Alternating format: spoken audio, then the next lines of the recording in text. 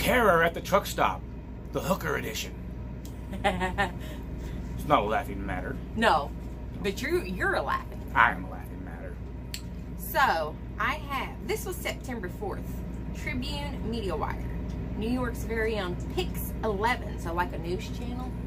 New trucking news. I don't know if you can see it very good. Sometimes the light don't show it. Missing New York woman held captive in a semi-truck for a month before escaping in Iowa. Actually, later, it says it was 6 weeks, not just a month. 6 weeks held hostage. In a truck. So, let's see. There's a bunch of regular news article stuff in here. And then, she told police James Smith Jr. kidnapped her from a truck stop in Pennsylvania in mid-July. He is the alleged person that kidnapped her. Quote, she had originally met this guy on a dating website. Had met up with him for a consensual kind of a visit. Pause. We are not in any way saying that this lady was a hooker, but we're alluding to it.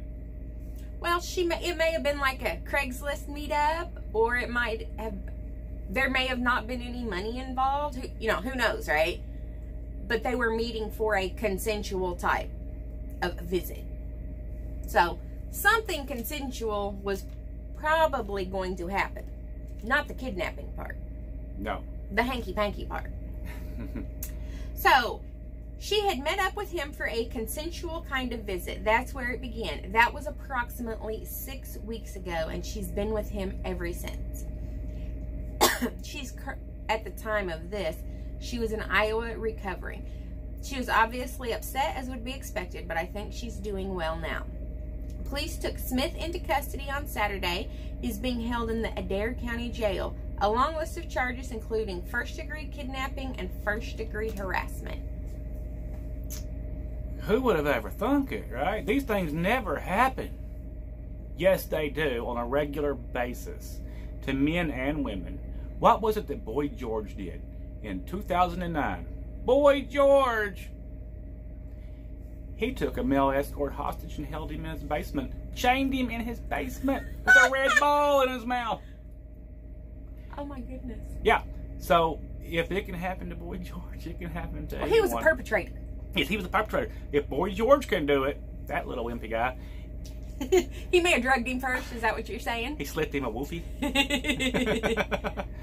Well, why do we laugh at these things?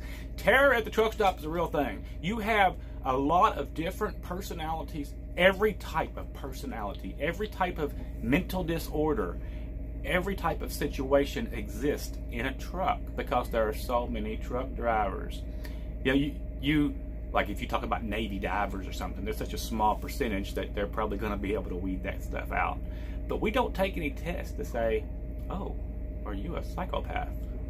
Or a sexual sadist or anything like that. Or a predator of some sort. Everyone has a little bit of predator in them, even if it's a passive-aggressive type of predatorism. And it doesn't have to be a sexual predator. It can be many different natures. Correct.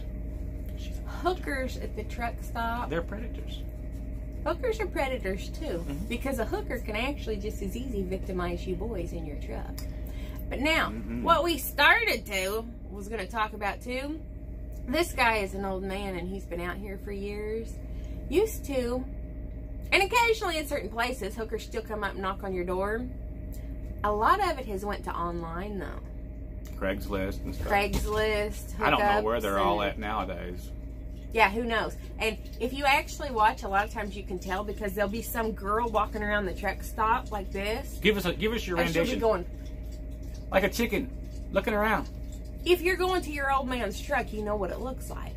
Yeah. Right? You know, when I'm going to my truck or, whatever, I'm not. Where was she from? Says she was taken in Pennsylvania, but she was from New York. There you go. And now she's in Adair County, which is Iowa. Oh, Des Moines, Iowa is Adair County. So what's the moral of the story? Don't get into strange people's trucks. Be aware.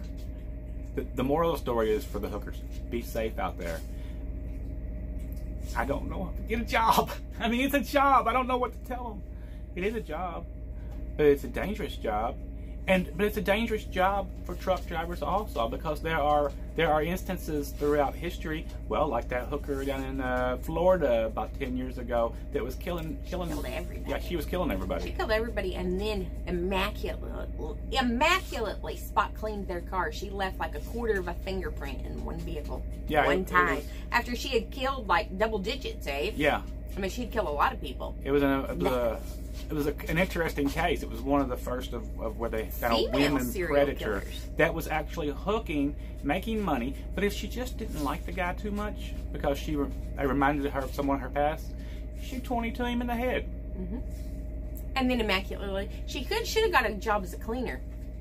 She should have. That's what she should have done. That was her forte. She should have took her OCD and went and got a job as a spot cleaner. I went over that case quite well. She was a lesbian, actually. Yes. And they was just using the money though to pile up in motels, and when the money ran out, they'd go kill somebody else and pile up in the motel. And take their money. Yeah.